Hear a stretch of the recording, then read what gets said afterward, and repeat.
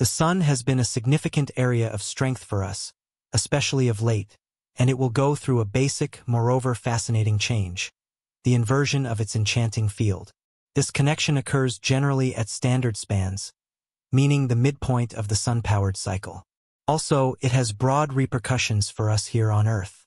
In all honesty, the fact that the sun could rapidly present a serious gamble could cause complete interruption and fiasco for everybody in the world. As you will find, the sun's allure field is made by the development of electrically charged gases in its interior, a cycle known as the sunlight-based dynamo. Over the long haul, this engaging field turns out to be progressively brilliant and reshaped because of the sun's change and convective changes. At last, this cycle prompts a complete inversion of the attractive posts. The north attractive pole changes into the south attractive pole, as well as the other way around. So, might we at some point dissect the entire cycle and investigate the sun? The sun is made primarily out of hydrogen and helium as plasma, a condition of issue where electrons are not bound to particles, resulting in a combination of free electrons and particles. The sun's inside is partitioned into several layers, with the middle at the center encased by the radiative zone and the convective zone.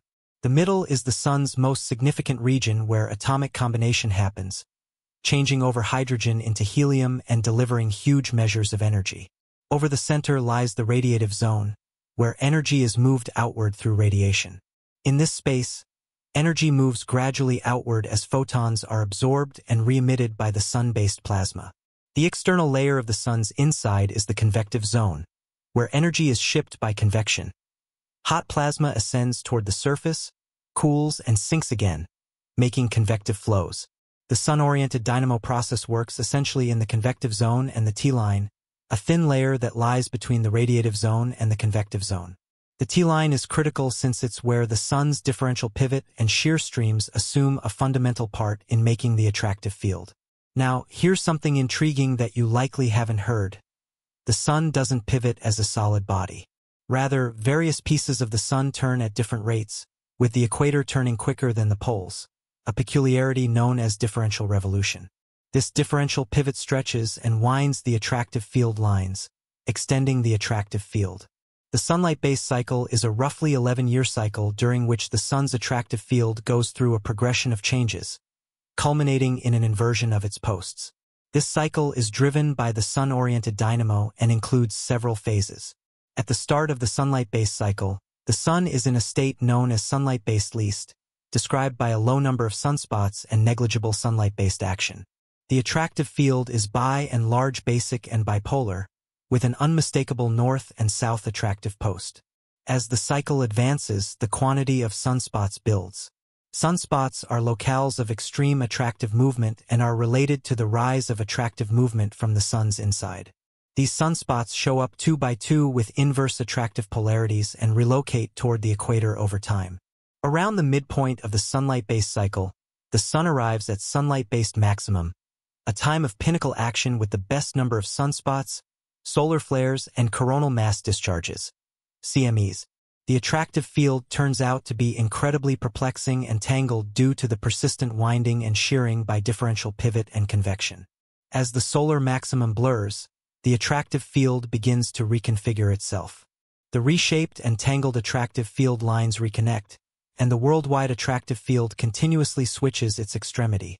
The north attractive pole becomes the south attractive pole, as well as the other way around. This cycle is worked with by the development and rebuilding of sun-powered plasma development locales. After the post-inversion, the sun enters a time of declining movement, returning to solar minimum. In the end, the attractive field reconfigures, and the cycle is prepared to begin anew. At present, we're in the solar maximum stage, and the sun's attractive field is going to flip. During this stage, we can hope to see some action from the sun that could be as risky as it is enrapturing. Anyway, the sun's attractive field inversion isn't a startling flip, however. It is instead a ceaseless cycle. As the sunlight-based cycle propels, the sun's attractive field undergoes a progression of changes. At the moment, the attractive field is at its most wound and tangled state. It comes to a tipping point and starts to redesign itself, bringing about a flip. So, do we know when the sun's attractive field will flip? Researchers screen the sun's attractive movement utilizing different instruments and procedures. Observatories furnished with strong telescopes, both on the planet and in space, give nitty-gritty pictures of the sun's surface and its sunspots. Instruments like the Solar and Heliospheric Observatory and the Solar Dynamics Observatory measure the sun's attractive field and its progressions over time. One critical mark of an approaching attractive inversion is the way of behaving of sunspots. During solar maximum, sunspots show up more oftentimes and become more articulated as they push toward the sun's equator. A sign that the attractive field is turning out to be more unsteady and is getting ready to flip. While we're on the subject, we should delve somewhat deeper into sunspots. When the sun's attractive field lines become turned and tangled due to differential revolution, the sun's equator turns quicker than its poles, causing the attractive lines to stretch and twist. At the point when these lines circle over the sun's surface, they stifle the convective development of sweltering plasma from the sun's inside, bringing about the cooler, hazier patches we find in sunspot pictures. Sunspots are not just intriguing sunlight-based includes. They can sometimes create strong solar flares and coronal mass discharges, CMEs. These peculiarities discharge immense measures of energy and charged particles into space.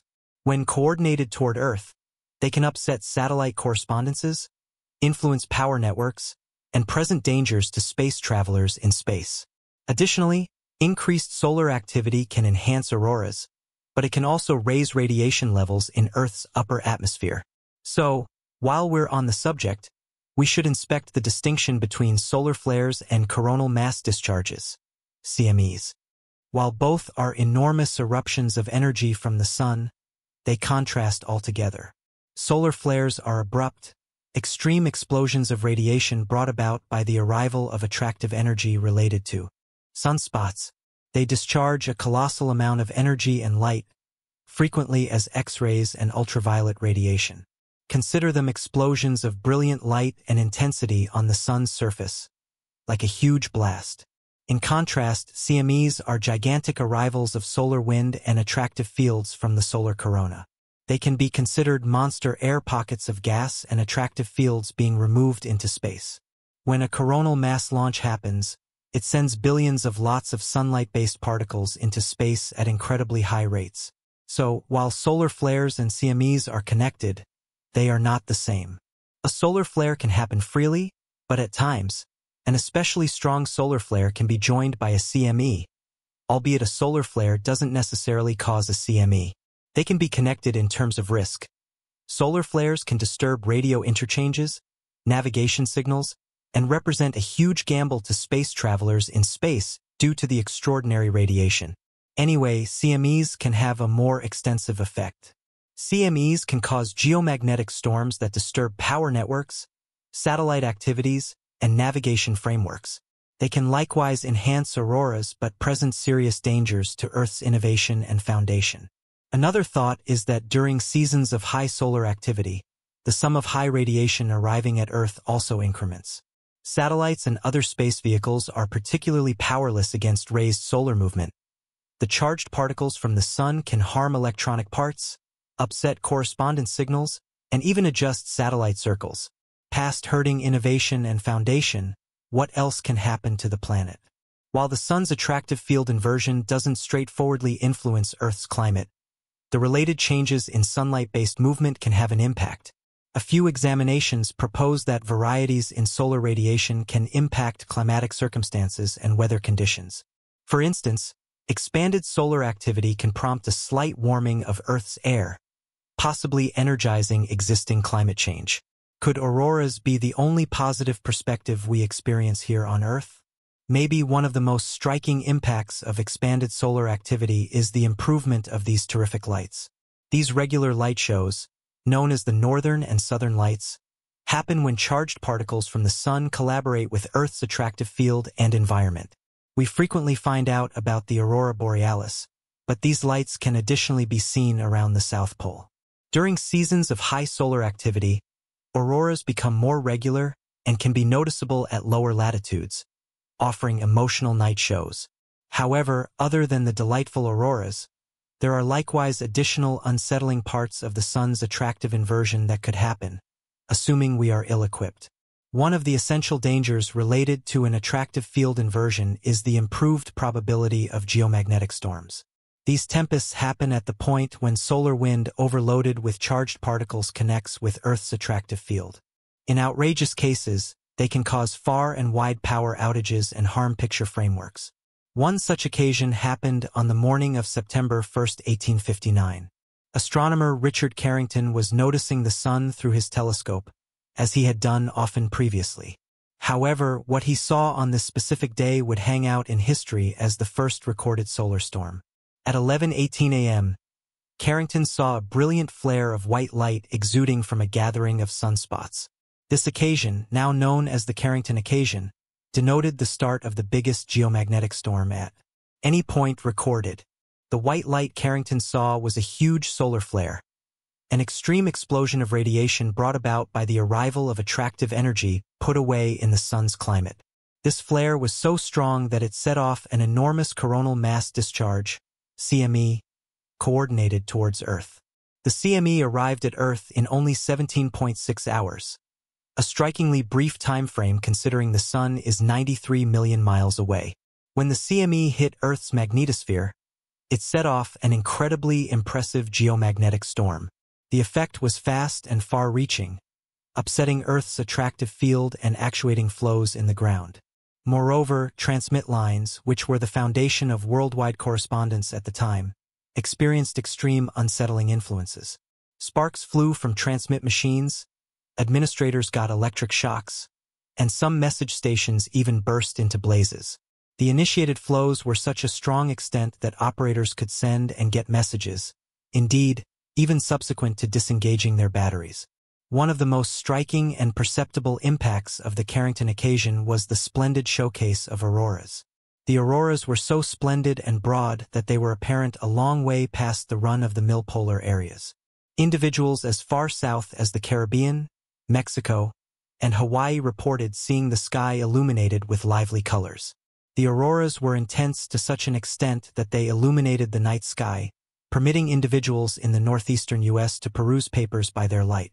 In the Rocky Mountains, gold excavators were allegedly stirred by the brilliance, mixing it up for dawn and starting to get ready breakfast. Individuals depicted the sky as having gleaming red, green, and purple shades moving and shining across the horizon. Presently, envision if a solar tempest of the size of the Carrington occasion were to hit Earth today. The results would be devastating.